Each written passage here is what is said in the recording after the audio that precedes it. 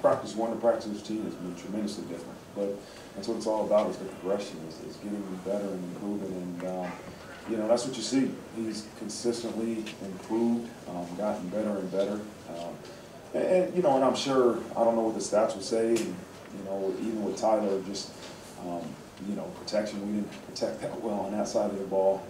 With the blue team, you know, we had some drop balls, and I told him I got to take responsibility for the pick, because on 3rd down, I went in there and I was trying to help the offense. I was like, it's cover 2, it's cover 2, and it ended up not being cover 2. So I said, I take responsibility for the pick. He said, yeah, you owe me one. I said, yeah, I'll take responsibility. I'll tell the media, don't worry about it, I got this one. So, yeah, that was on me. But listen, both of those guys have done extremely well. But it's good to see Sam play well in his first real game-like experience in Notre Dame Stadium, right? I know we had the jersey scrimmage last week, but to have fans here and this atmosphere that we had, and probably got to shout out the fans. I mean, it was really a good atmosphere for the weather conditions, and we appreciate all the support that our fans showed today too.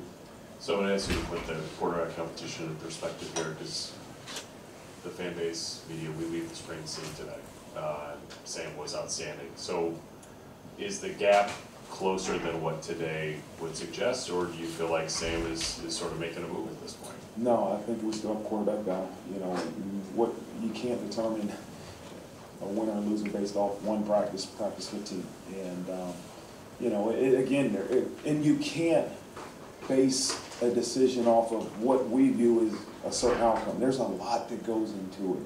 There's a lot that goes into a quarterback battle, but obviously a quarterback play. And so I know, just being out there, we got to go back and watch the film, and we're not blocking you in, there's some protection issues, we're dropping balls, we got to go and look where the route's exactly precise. I'm always going to defend the quarterbacks, because, as I've always said, that position is most like the head coach. They get praise and criticism. Everybody's going to praise Sam for how he played today, they're going to criticize Tyler. They both probably played pretty well. We have to look at the film. I know the stats might not say it, but listen, both of them are tremendously talented, and we'll go back and evaluate over 15 practices and continue to look as we move forward.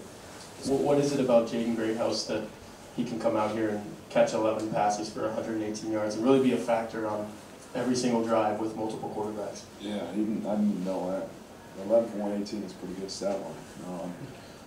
He stuck out. He played well. I mean, he played really well. All 3 of those freshmen are going to help us, you know, and all 3 of those freshmen will play for us this year.